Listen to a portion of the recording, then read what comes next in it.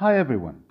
In this very short video, I will discuss with you the relevance of Harold Laswell's communication model to the study of media in general and to the study of media theory in particular.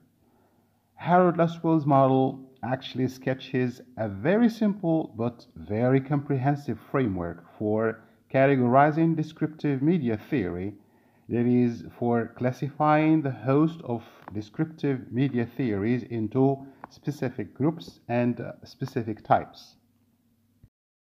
So, something that can help us here in this theorization of media is a recall to Laswell's model that was produced in 1960. Laswell asked the central question for anyone who wants to understand media and structures, functions, industries, messages, contents, effects, and so on. He asked his famous question: who says what, in which channel, to whom, with what effects? So if you pay attention with me here, there are 5 distinctive elements in this question, and each one corresponds to a very important layer, a very important area in media studies. So who refers to the communicator, and here it refers actually, as far as media theorization is concerned, to theories that have dealt with control, ownership of media industries, media organizations, etc.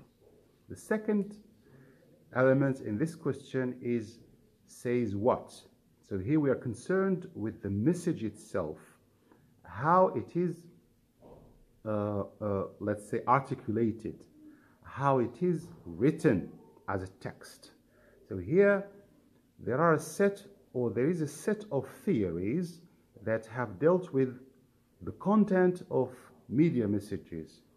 Well, content analysis theories. And these theories will help us analyze texts and so on.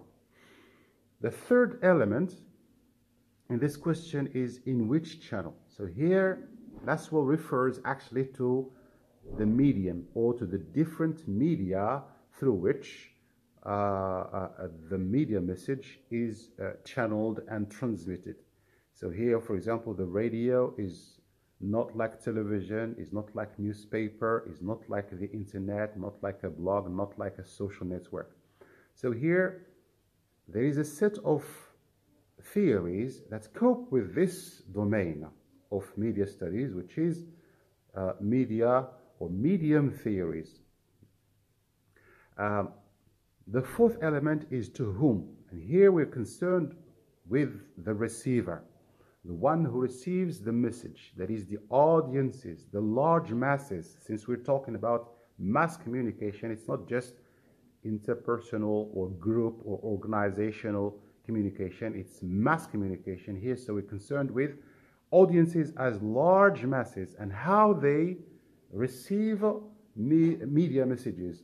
What kind of meaning do they make out of media texts, for example? How do they understand media messages?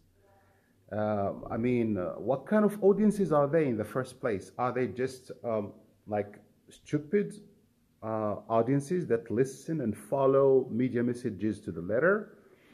Or they are well-informed, smart, intellectual audiences that perceive media messages critically, analytically, asking questions, etc., etc. So audience theories will help us understand this area of media scholarship. Last but not least is with what effect. There is, after all, our exposure to media messages and media channels and programs and shows and you name it must have an effect on us. Of course, media effects theories are so many. Historically speaking, the first scholars, the first sociologists and media analysts who dealt with media studies in the beginning of the 20th century coped with the effects of media on audiences, during the 20s, the 30s, the 40s, and even after the Second World War. So effects theories will help us understand, of course, how media messages affect and influence our behaviors, our attitudes, etc.